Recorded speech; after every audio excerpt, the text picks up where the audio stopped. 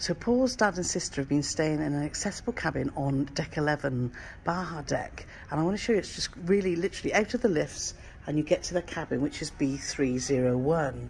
So let's show you around. Mr. Paul Morgan. Good morning. So let's start in the main room, which you can see is huge. Now, John's on a mobility scooter, yes, which he parks in the corner here, didn't he, Paul? He was telling us. So, an extra wide door. Yes. To facilitate wheelchair access. Exactly. So yes, so let's start at the door. Muster as normal, and you can see there's 2 visibility holes. So if you are, you know, in a wheelchair, then you can see who's knocking at the door. There's also coat hangers at different levels and a full-length mirror. But like I say, plenty of space for your dad with his mobility scooter. Yeah. He drives in, turns around and parks up, doesn't he? And they've been really happy in this cabin, very, very happy. They say the cabin steward's been superb. And also, let's start at the TV. Now, the TV is exactly the same as, we'll put a link to our cabin, which was the aft Premier Deluxe cabin, and lots of things on the TV, yeah, isn't there, Paul? Including location and anything you want to know about the ship and menus, etc. So underneath there, you've got your tea and coffee, and you've got your hairdryer drawer, other drawers, plus your fridge, which you don't get a mini bar, but you've got your bottles of water, etc., that you can get from the bar, and they're free on the package. Yes, we've got the Princess Plus package, which covers gratuities, drinks, and Wi-Fi. But weirdly, if you ask for water to be delivered to your room, yes, you have to pay for it. But you can have a beer or a cocktail, but water you have to pay, yeah, for. But if you go to the bar yourself and get it or order it when you're out and about, yeah, it's free of charge. For more information about the Ocean Medallion and Princess are leading the way in tech, then do visit our vlog series, and I'll put a link in for that too. But anyway, back to the cabin. So plugs, you've got flat pin and European pin, haven't you, over this side? And also by the bed, on each lamp, you've got your USB points, which is great. So from a charging point of view, you can't go wrong. No, you've got plenty of options.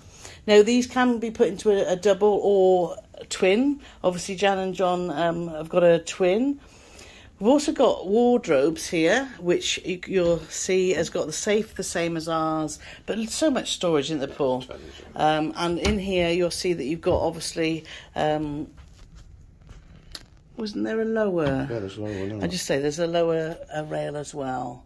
So yeah, so loads and loads of storage. Let's hit the bathroom next then, Paulie. Hit it. Hit it. Why was it done? No. And again, you can see loads and loads of room. So the shower has got a sit-down bench, which Paul will demonstrate now. That's it, and you've also got a lower washing line if you wanted to wash any bits and bobs. You've also got lower areas to put your shampoo, etc. if you wanted to, but you are provided with shampoo, conditioner and shower gel. There's also an emergency call bell in here in the shower, and there's also one by the toilet there, so if you did need assistance at any time. Lots of handrails, which is great, and you've got a sink, but it's a fixed sink. It's not one that's... Ooh, it's not ones that, you know, is what you call it, variable size, is it? Not variable size. Do you mean you can adjust the height? Yes, that's it. So, you can't yeah. do that.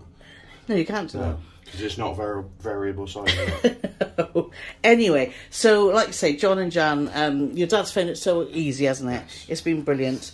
And then we'll go out. This is a balcony cabin, so we'll show you out onto the... Before we do get out, people are asking after our last accessible cabin video about space under the bed. Yes. For lifts and stuff. And you can. I mean, that's the space under the bed. Yeah, so you've got suitcase under there at the moment. Yes, we've done an accessible cabin on Iona, which is different to this. Yes. So make sure you check that out as well.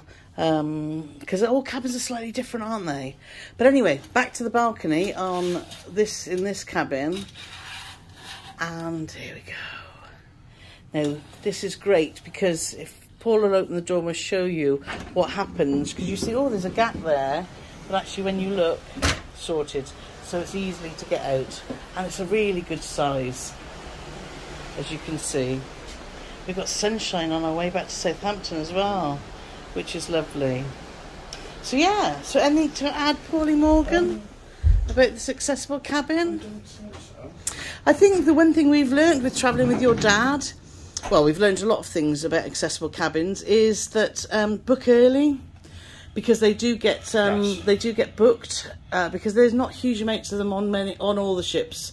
So if you've got a particular cabin that you want, then they do get snapped up, don't they? And some cruise lines, P&O being one of them, if you've got a mechanical wheelchair, a motorised wheelchair, they insist that you have to have an accessible cabin. Yeah. Now, if all the accessible cabins are gone, because my dad doesn't necessarily need an accessible cabin, but you'll get some places where, I mean, we did the Regal and we had a normal cabin. Yeah.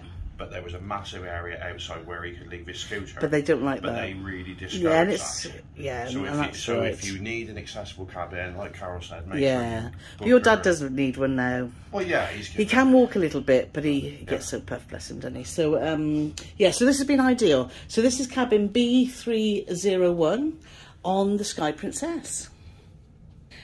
For more cabin information or cruising information, make sure you watch one of these videos next.